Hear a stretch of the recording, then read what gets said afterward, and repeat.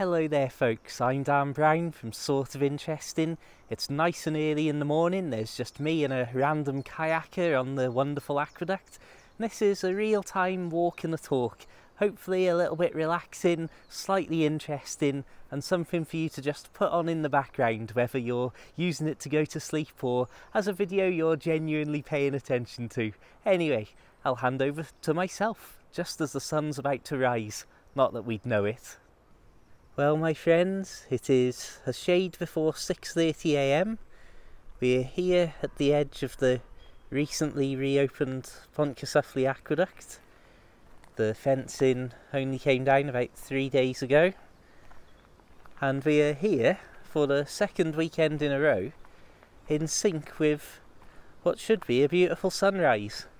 But as you may gather from the images on screen right now, the sun is not materialising, and instead, rather than a beautiful sunrise, we're actually glad and feeling quite lucky that we've got away without being rained on so far. So let's have a little wander across the beautiful aqueduct here so you can see what it's like to walk across in real time. Just come up to the edge here, you can see again, rather than the beautiful golden light of a wintry sunrise, we've got probably a certain amount of static and distortion on screen because we haven't quite got even just the basic light to give you the full image quality. And here we are, we've got a kayaker paddling across the aqueduct. If I zoom in, you may well see there's that little bit of disturbed water there. Oh, there we go. What a beautiful start to the day, sunrise or not.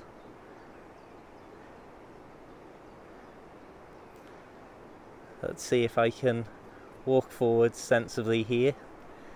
So I'm going to try and record this as one single take without constantly cutting and editing, but time will tell on how successful we are, because as soon as I attempt something like this I normally start coughing and spluttering and going, yeah, we're going to need to cut this clip up into about 5 different sections and try and pretend nobody can tell there's loads of edit points in it. But the first thing that you may be able to notice here from a POV perspective and from a real-time perspective is just how rapidly the valley drops away to the River Dee below us. Again, if I pan the camera around, you can see the wonderful Bont there, the little bridge. Beautiful, beautiful little stone bridge that is, very narrow. And a beautiful property just at the back of it, right on the water's edge too. So, the aqueduct, and this is really ridiculous when you think about it, is now about 220 years old. And here we are, still enjoying it.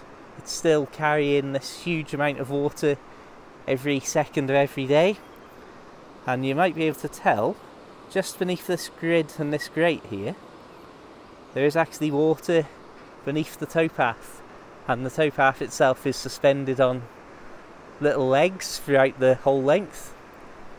It's just over 300 metres across, and you might be able to tell now as the river is roaring away beneath us that we are reaching the sort of highest point as it crosses the valley. It's, I think it's about 38 metres high at the highest point. So again, just stopping here now that we're above the water, you can see there is a spectacular drop off and only about 1 foot of actual side above the water level on the water side. So again, you can imagine I'm feeling pretty confident and safe that we've got these railings that come up to almost shoulder height. These are higher than they may seem on camera, so you don't feel like you're going to topple over like if they were at waist height. And I think maybe because the railings are so much higher than you may anticipate or expect, that might make the towpath, which is only about 1 metre and 20 centimetres across, feel even narrower. Now what I'm trying to do now is not raise my voice to overpower the sound of the river flowing away beneath us, if I try not to make you all feel dizzy and do these very slow and graceful swooping camera pan movements, you can see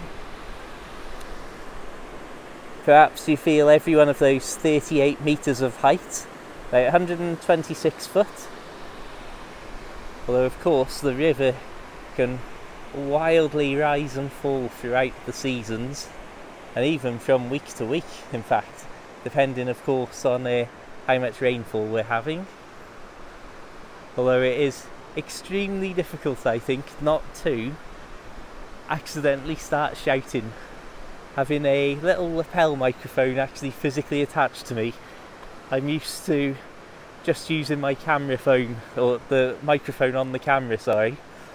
So I normally have to shout when I get to loud points like this.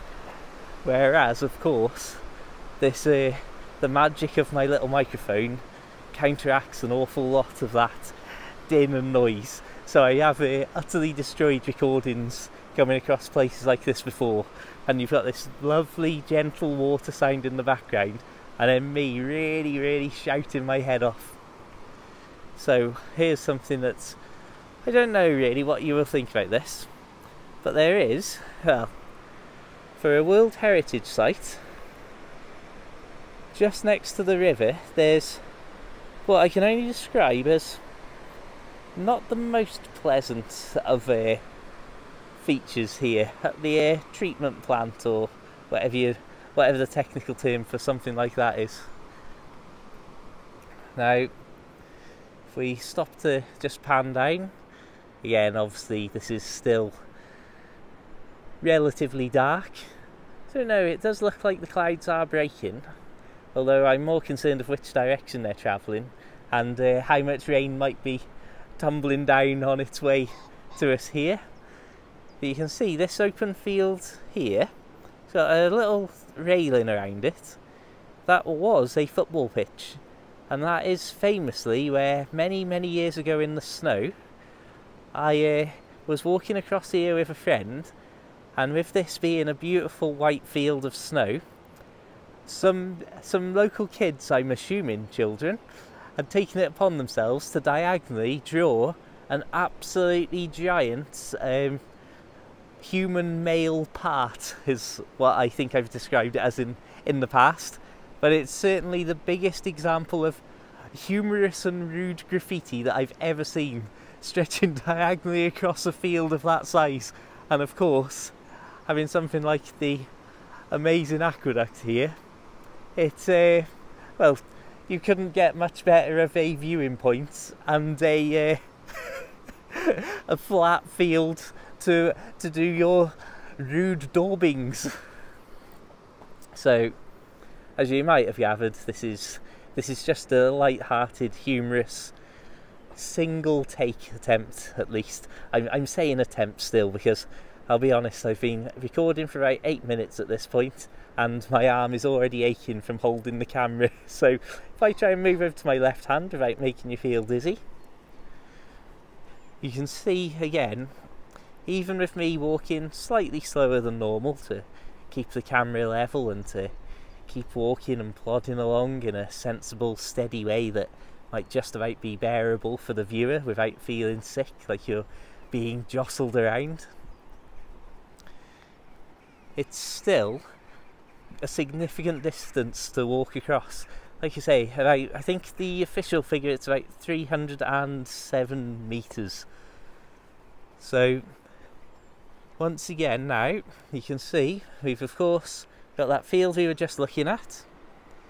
We've got all of that distance back to the far side of the valley that we've just crossed. Again, if I slowly move the camera down, you can see our lovely World Heritage, yeah, again, moving swiftly on from that. And in particular, just note, like you say, how low everything is below us there. And this ties into what I've said on previous videos about the incredible way that the entire canal around here was built into these very steep banks that the edge of the hillside skirting around the contours, you can see, in fact if I just raise you up to have a look over there, you can see how rapidly and how extremely steeply the sides come up to meet us back at canal level. It's almost unbelievable to think that even with the locks that interrupt the flow of water along the way, there is this incredible continuous flow of this canal water that's going all the way to Nantwich, which if anybody wants to Google these locations, we have crossed the Aqueduct. The water is coming a few miles downstream from the Horseshoe Falls at Llangollen. Again, I'll try and make sure I put the spellings in the video description. And then if you want to have a look at some of the canal maps, and even just Google Maps, and then search somewhere like Nantwich, you'll see just how far the canal is skirting around the landscape. Now this is often an extremely dark section of canal. As you can tell, obviously we've just crossed the valley where we haven't got any street lights, but what I find is if you get these little segments of canal that travel between these very, very tall trees on either side, it is very often a... let's think. So the best way I can word it, and again I'm trying to do this as one single take, so please don't judge me too harshly if I'm stumbling my words here before 7 AM as I try to wake up desperately on camera. But if you think, if we're in a rural place and on a canal where there's no street lights or anything for a good distance around, obviously it's going to be very dark. However, if you then put trees like this, which are not only very tall but of course overhanging the canal on this side to a small extent, and this being the tail end of winter, you can imagine just how much these are going to fill out with leaves. And oh, we've actually got a woodpecker somewhere just over here. Let's carry on walking and see whether we hear that in the background. But you can imagine how much light these will block out. Like overhanging bits of branch and tree like this. It's amazing just how dark it can be. If you're here and it's dark anyway and you're a good distance from any of the light sources, say over in the distance there where the houses of Llangollen are, once you've got not only the darkness of nighttime but also the absolutely wonderful tree covering in the summer completely blocking out any little glimpse of light you might get, it's amazing how dark it can be. And there's a section of canal that leads from the corner ahead here, goes further off down towards Chirk. Oh yeah, we've definitely got woodpeckers or something of that nature in the trees. It's amazing how absolutely all-encompassing and enclosed the canal can become. Oh yeah, I've only just really thought as we've come in here, I was so excited about the woodpeckers that of course we've got the huge amount of dawn chorus from all the other birds surrounding us. Which again, I hope that the microphone is set up correctly, so not only am I not just overpowering it with my terrible high-pitched whiny voice, but also you're getting some of this surrounding natural sound. Again, I do dread putting this clip into the editing software and then going, oh no, I sound really loud and distorted, which again, with my voice being as squeaky as it is and my attempt to keep everything in a sensible tone and a sensible pitch during these morning hours, it's anybody's guess what this will sound like by the time it gets to editing. Wow. You can see just on the far side of the canal here, just there, and then just there as well, we've got two little water points. So if you are passing by and you need to fill up your water tank, you can pull over to the side and fill up from those. You'll have a little key. I'm not sure what the official title is. Used to be known simply as a BW key, a British Waterways key. But given that the entirety of British Waterways doesn't exist anymore, I'm not sure what you would call it. And it's something that always, I don't know, it's always fascinated me, and I know that it's got a certain level of interest for other people who don't know about these things, but there are of course service points up and down the canals where you can empty toilets, fill up with water. There's even proper toilet and shower blocks even, and they all get opened by these simple little keys. And of course, you can imagine in this day and age, there are a huge amount of people printing and creating these keys. So, goodness knows how many I've had. Oh, we've got a dog, so we're passing by. Oh. But as you can probably imagine, in this day and age, the amount of people who are just randomly cutting these keys and selling them on eBay and things like that, I certainly know in the past I've seen any number of non-boat related people turning up to some of the rural service points, such as down by the Frankton Locks, for example, about, I'm going to say, 6 or 7 miles downstream from here, although I'm probably completely incorrect in that estimate. And yeah, you'll see like holiday makers in camper vans and things like that turn up, which of course I don't endorse myself. Oh, we're catching up to our morning kayaker. So Blue Boat here is one of the one of the Canal and River Trust workboats, one of the modern day ones. So you can see they've got that large open empty sort of space there, so sometimes you'll see that filled with gravel and all sorts of stuff to maybe fill in gaps in the towpath or wooden beams and logs. In fact, you can see there just on the towpath side there's actually a couple of beams which I believe came from the edge of the aqueduct itself, and it looks like somebody has left a milk bottle on the top there. Okay my friends, just a quick edit there. I've just had a brief word with our early morning kayak friend, and as we're zooming out from the wonderful Cefn viaduct over there, you can see, if I very carefully stand back, just a couple of examples of the little monuments to the very, very rich industrial heritage of this area. Absolutely love this little trolley here, little dolly, whatever you want to call it.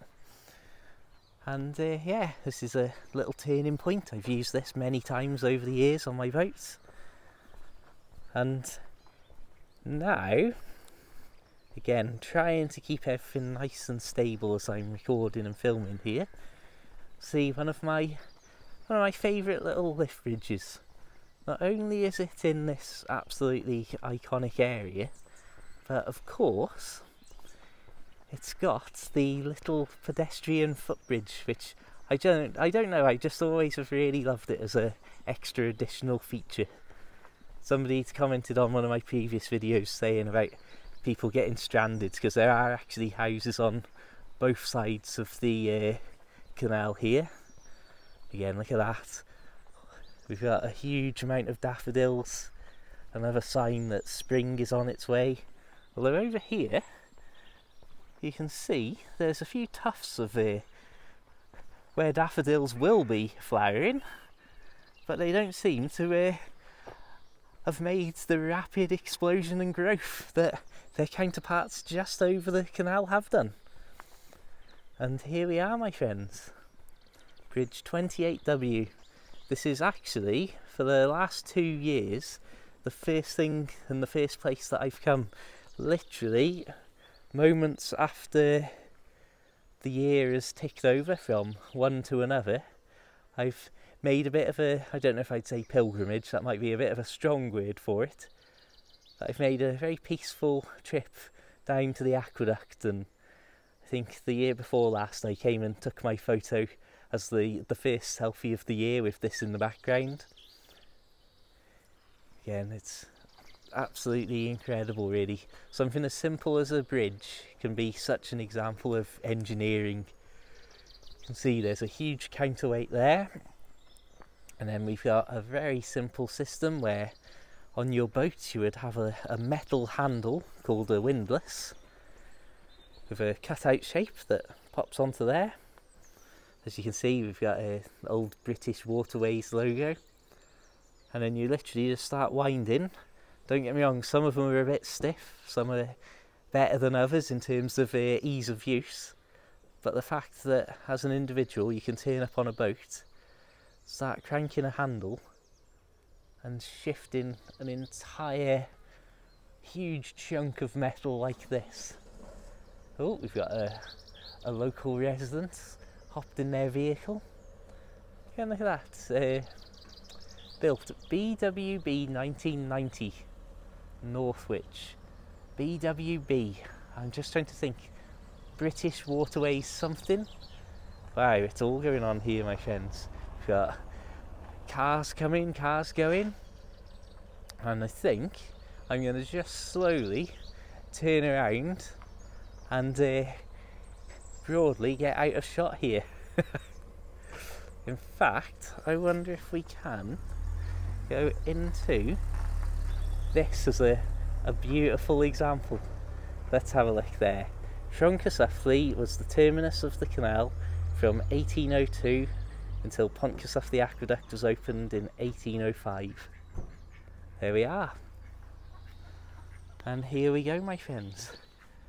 Unbelievably, I've managed to only have about one edit so far. Enjoy your local canal. And we've managed to record for about 20 minutes or so. So I suppose it's only correct that I start walking back to see what any of this actually sounds like in the edit, and get away from the awakening world here. I'm not sure if that car that's just pulled up is somebody who's going to come out and enjoy their local canal, as the sign instructs us to. So they've pulled up into what I'd say is the touristy car park. It may or may not surprise you that over the years, and I'm sure it happened twice in one particular season, but more than one car has come down from the car park across the road and found itself in the water here. Luckily not when I've been boating, but it's certainly a spectacle. It's certainly an interesting thing to happen. I do apologise, my friends, we've got our second big edit since we started doing the walking and talking section of this video, as I couldn't help but sneeze just before I did my outro. So I suppose at this point I will simply say thank you so much for joining me for this early morning long form walk and talk video concept test. I hope you've enjoyed it. If not, I at the very least hope you've got neutral feelings and don't absolutely hate what you've just spent your time listening to. And yeah, as always, I'll say please check out the Patreon. There's loads of free stuff there. That's patreon.com/sortofinteresting. So it's not just come here and pay me money. There is loads of actual free content, audio and video there, as well as paid for stuff. Feel free to check my short books about boat life. Find links to those in the description, and also links to me all over the internet posting little clips and photos of places like this. Until the next time, my friends, thank you very much for joining me. Have an absolutely wonderful week. Keep it interesting, keep it boat worthy, and of course, my friends, farewell.